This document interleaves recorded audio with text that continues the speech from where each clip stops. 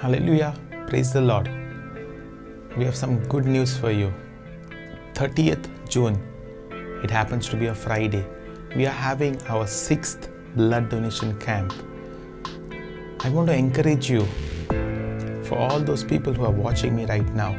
The Bible tells us in Hebrews chapter 13 verse 16, it says, "Do not forget to do good and to share, for with such sacrifices God is well pleased."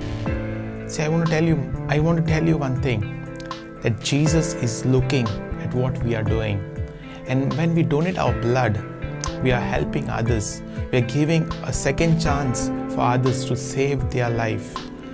What Jesus did on the cross, He shed His blood for you and for me, so that our sins will be forgiven and we can have His life in us. In the same way, when we donate our blood, we are giving a second chance to somebody else.